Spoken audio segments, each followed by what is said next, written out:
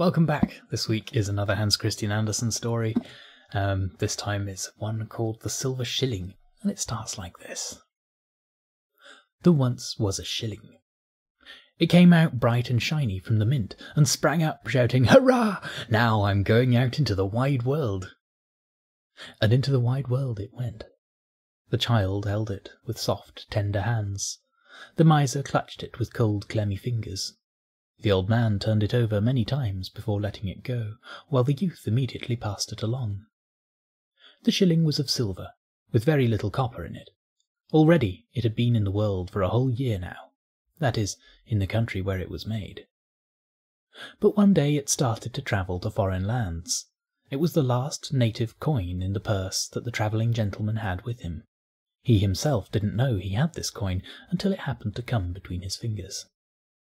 "Why, here's a shilling from home I still have," he said. "It can take the trip with me." And the shilling rattled and jumped for joy as it was put back into the purse. So here it lay among foreign companions who came and went, each making a place for the next one. Only the shilling from home always stayed in the purse, which was a mark of distinction. Several weeks passed, and the shilling was far out in the world, without knowing exactly where it was, although it did hear that the other coins were French or Italian.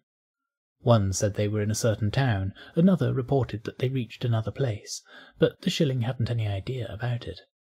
Anyone who keeps his head in a bag can't see a thing, and this was the case with the shilling. But as it lay there, one day, it noticed that the purse was not completely shut, so it sneaked forward to the opening to take a peek. It shouldn't have done that, but it was full of curiosity, and people often have to pay for that. It slipped out into the trouser pocket, and when the purse was taken out that night, the shilling remained behind, and was taken with the clothes to the hall closet. There it dropped on the floor.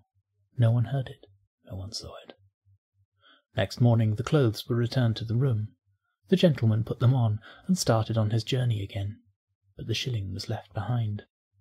It was found, required to do service again, and was sent out with 3 other coins. "It's an interesting thing to look about you in the world," thought the shilling, "and to get to know different people and customs."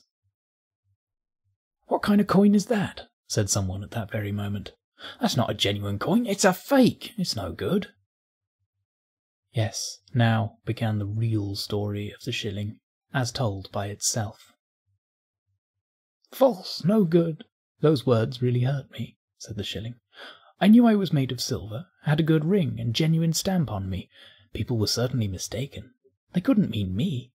But they did mean me. I was the one they called false and no good. I must get rid of that fellow in the dark, said the man I belonged to.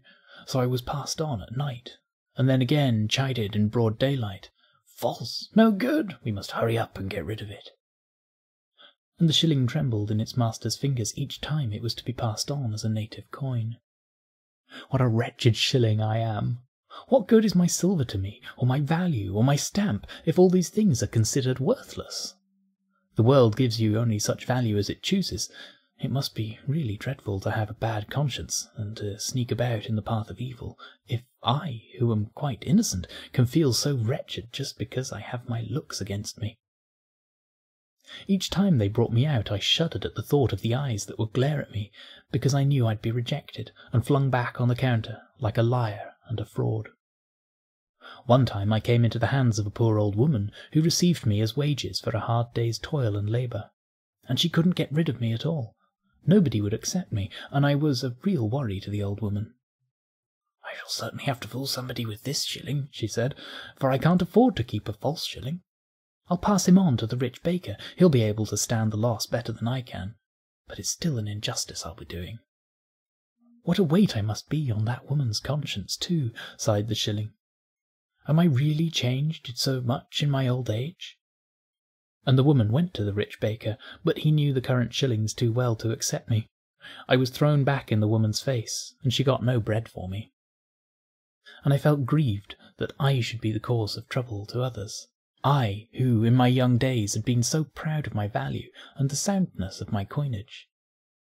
I was as melancholy as a poor shilling can be, whom no one will accept. But the woman took me home, looked at me earnestly, with kindly, friendly eyes, and said, No, I won't deceive anyone with you. I'll bore a hole through you, so everyone can see you're false. And yet a thought just occurs to me.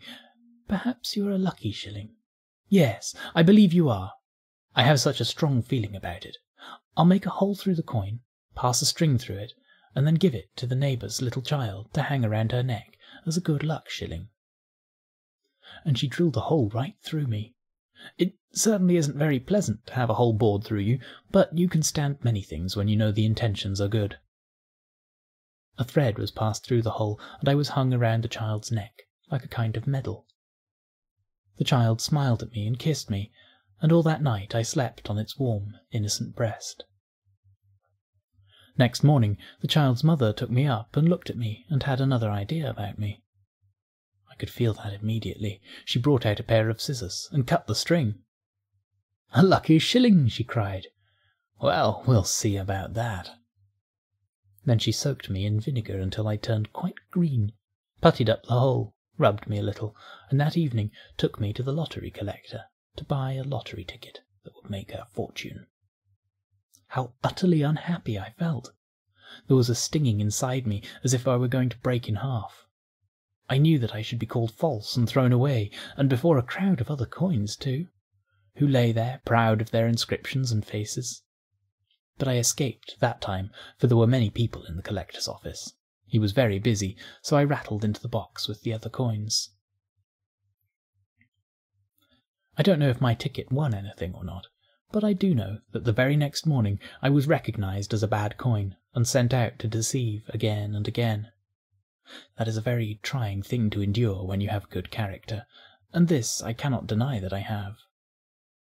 For years and days I wandered this way from house to house, from hand to hand, always rebuked, always unwelcome.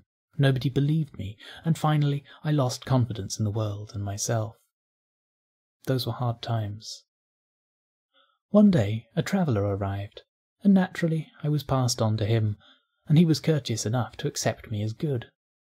But when he tried to pass me on again, I heard once more the cry, "That coin's no good, it's false." I accepted it as genuine, said the man, and looked closely at me. And he smiled all over his face. Never before had a face looked like that after a close examination of me. "Why, what's this?" he said. "That's a coin from my own country, a good, honest shilling from home, that someone has bored a hole through and called false. Now, that's a strange coincidence. I'll just keep it and take it home with me." A thrilling glow of joy shot through me when I heard him call me an honest shilling. Now I'd go home, where each and everyone would know me and realise that I was of good silver and bore a genuine stamp. I felt like throwing out sparks of happiness, but after all it isn't my nature to throw out sparks. That's something for steel to do, not silver. I was wrapped up in a clean white piece of paper, so that I wouldn't be mixed up with the other coins and be lost. And only on special occasions, when people from my own country got together, was I shown around, and they said nice things about me. They thought I was interesting, and it's surprising how interesting you can be without saying a single word. So at last I was home again. All my troubles were over, and I was happy again, for I was made of good silver, and had the genuine stamp. I had no more misery to endure, even though a hole had been bored through me as if I were false. That doesn't matter if you're not really false. Just wait for the end, and everything will come out all right. That is my firm belief, said the shilling. The Silver Shilling by Hans Christian Andersen. It's a very sweet little story. Another variation on the everything will turn out okay in the end. I like it. What do you think? Let me know in the comments. All of the like buttons if you like it, subscribe for more if you are one of the new subscribers I've been seeing over the last few weeks. Welcome. There's lots of these. There's a playlist on my channel called Fairy Tales. If you click that, you'll just get fairy tale after fairy tale. 14 at the point of this going public. You can also follow me on Patreon, where I post these videos a little bit earlier than I do on YouTube. And with that, let's find out what next week's going to be.